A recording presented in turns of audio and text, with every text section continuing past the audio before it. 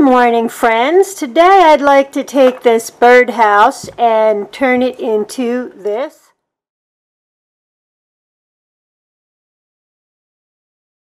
So sometimes I get these things on clearance because the pattern didn't sell, or friends will give them to me because they got them as gifts and they weren't wild about them, knowing that I'm going to turn them into something completely different.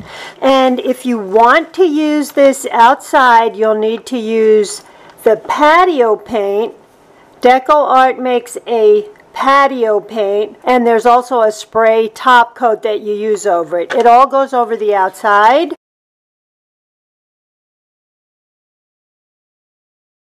And once that top coat degasses, you don't have to worry about it being harmful to the birdies who go inside. And I'll leave the roof as it is, but because my napkin has a little black in there already, it's going to make a nice accent. The first thing I'm going to do is tape this area with some painter's tape so that I don't get the paint on the roof.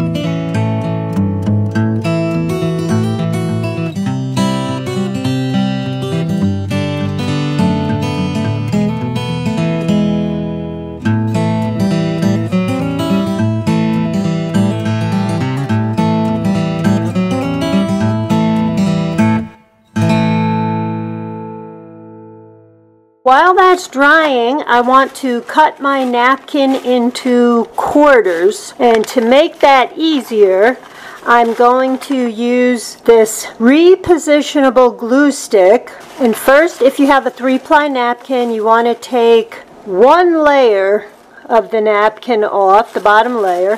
Oh, that's pretty dress.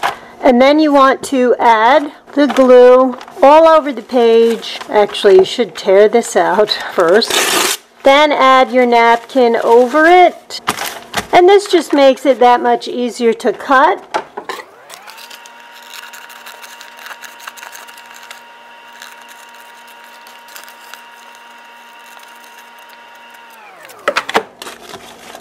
And then what it also does is when you go to separate the napkin from the paper, dampen your fingertips a little bit, and when you go to pull away the napkin, that second layer automatically sticks to the paper. And I now have 4 quarters, and it's just the top layer of my napkin.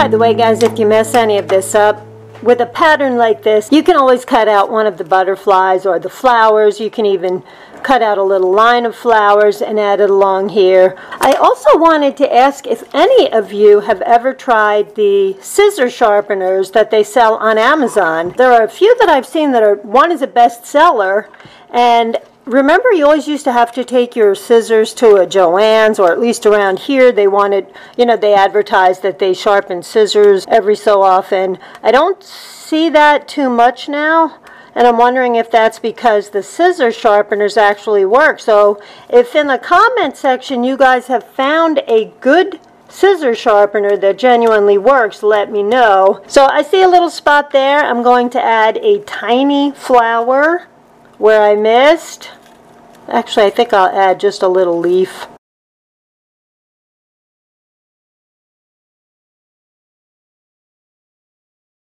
And I'm going to let this side dry before I move on to the other side. So I'll come right back once this is dry. Okay, so this front part is dry, and before I decoupage anymore, I'm going to take a nail file. This is an acrylic, or a nail file made for acrylic nails, by the way.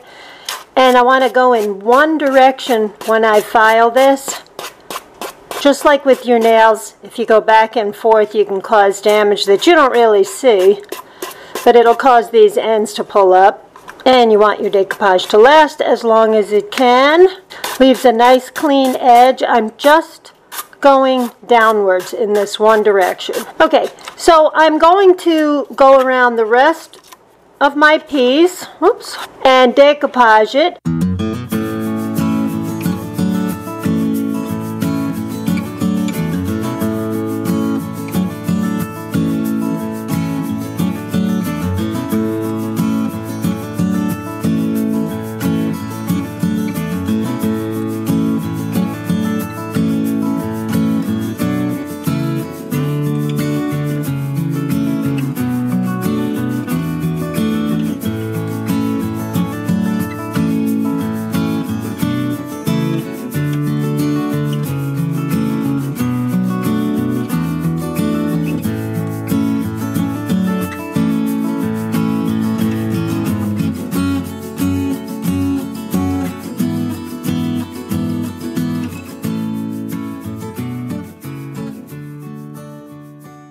This is dry, so I'm going to file this off and then wipe away any of the dust that you may have on here before you decoupage. So I'm just going to finish these next two sides, and then we'll put the top coat on it.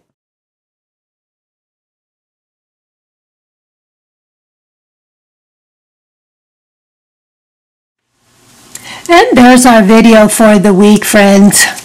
My little birdhouse. Hopefully the birdies will like it and use it. It's all dry and ready to go outside and weatherproofed because of the spray that I used on it.